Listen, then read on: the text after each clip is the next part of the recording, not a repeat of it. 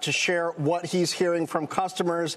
Jay, Happy New Year. I also want to hear from you the context around M&A. How much acquisition activity do you expect in the space this year? Do you expect to do? You had a couple of notable acquisitions last year, including one around AI security specifically. How are you really knitting that into your strategy? John, first of all, Happy New Year, and good to be back on your show. M&A. There are so many companies getting funded in the AI security space. It's hard to keep track of the count.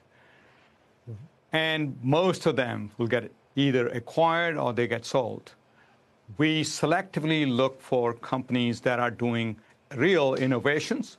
We actually did 2 acquisitions last year. One was a company that built red teaming technology to identify vulnerabilities in AI models and applications. And second was an agentic security operations that can identify some of these potential breaches in a big set of data. So we will be inquisitive, but very selectively. Even before we saw this latest wave of generative AI driven by OpenAI, we had this franchising effect among attackers, where they were making tools available for less experienced but eager thieves to go after data. How have you seen the availability of AI tools both make social engineering attacks and natural language-driven attacks more prevalent? And how has it changed what you need to do, what your customers need to do to counter those attacks? John, AI is turbocharging that franchising attacks you talked about, because with AI, you can build tools faster. With AI, you can ask a simple question that says, show me all the firewalls and VPNs of a given company that have vulnerabilities, and give it to me in a nice tabular fashion. You get it in under 60 seconds. So AI is helping. AI can automate tools as well. But AI is powerful for providers like Zscaler. We have embedded AI across the whole application or security solution landscape. For example, we are able to detect when a bad guy is trying to do reconnaissance. Our technology can figure out with the help of AI very quickly.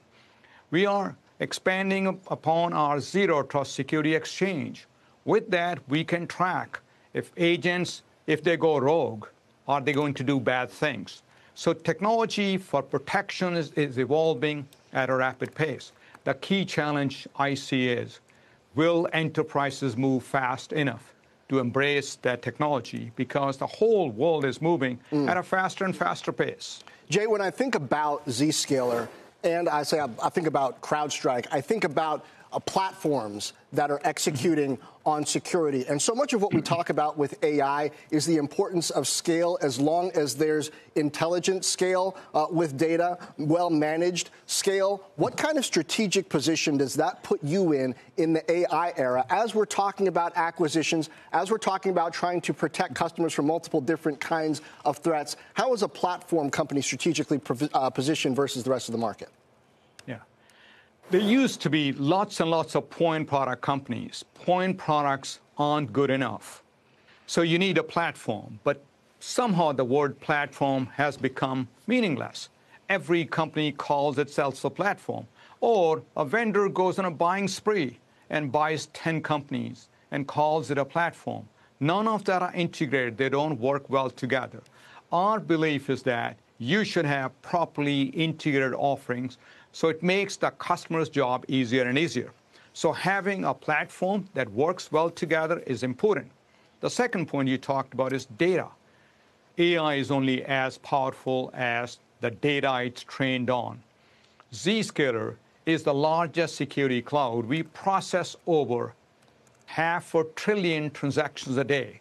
That means the models can be trained.